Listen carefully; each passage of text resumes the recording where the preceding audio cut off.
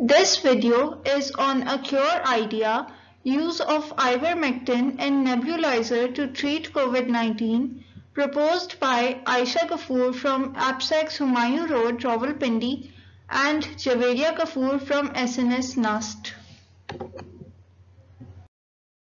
Coronavirus can cause very mild symptoms like a common cold or in some cases severe disease.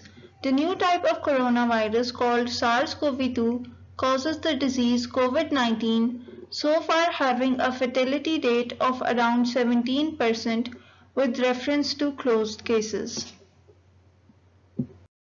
SARS CoV-2 comes in via spike protein and binds to the ACE2 enzyme. Together with ACE2, it fuses into the cell membrane.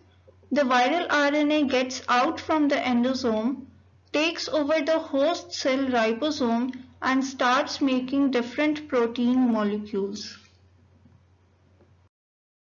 The viral protein binds to special carrier molecules, importin alpha and importin beta 1, to form importin heterodimer complex. This complex is now able to enter the nucleus via nuclear pore complex. The viral protein separates from the complex and reduces the antiviral response of host DNA, thus leading to enhanced infection and replication of virus. Ivermectin acts as a potent inhibitor of SARS CoV-2 as it binds to the importin heterodimer, destabilizes it, and prevents viral protein from binding to importin alpha beta 1 and thus from entering the nucleus. In class where cells were infected with SARS CoV-2 followed by the addition of the drug ivermectin, the RNA of SARS CoV-2 was found to be reduced 5,000 times in 48 hours. The results demonstrated that ivermectin may be used as an antiviral against SARS CoV-2. However, the safe amount of ivermectin is yet to be determined in preclinical trials to obtain effective results.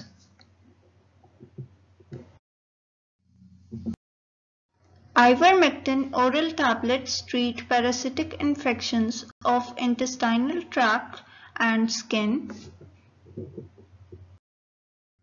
However, it is noted that for effective treatment, manifold overdose of ivermectin may be required. Moreover, it is further noted that ivermectin in bloodstream may cause neurotoxicity by targeting GABA-gated chlorine channels in central nervous system of mammals.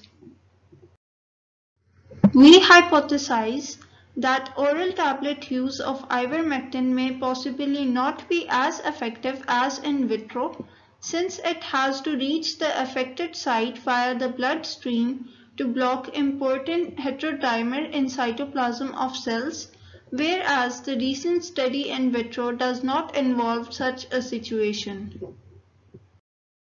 Therefore, targeted delivery of ivermectin is required to synthesize the experimented environment.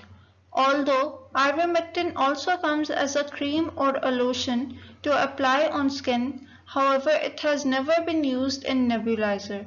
Use of ivermectin solution in nebulizer is proposed to effectively treat COVID-19.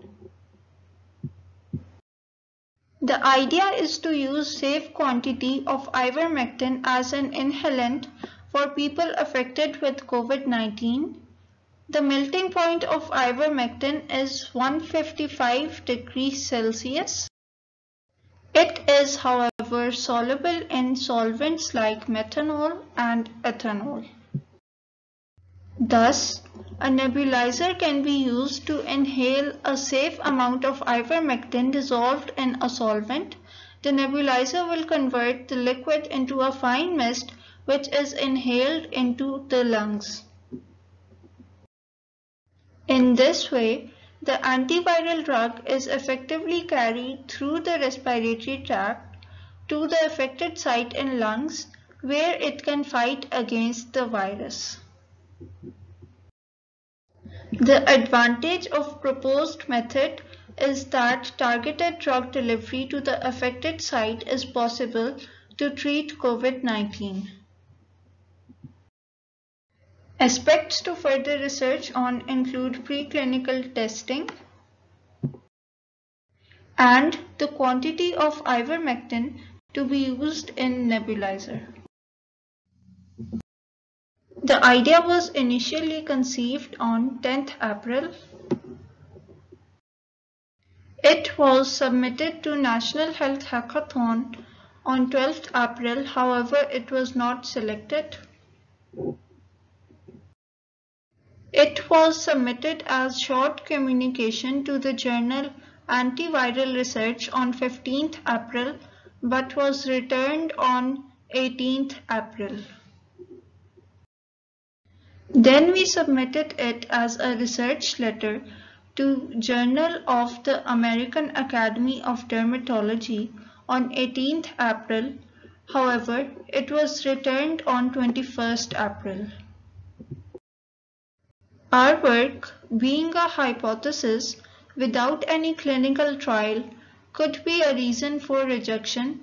However, we strongly believe that if it is tested, it may prove to be a potential treatment for COVID-19.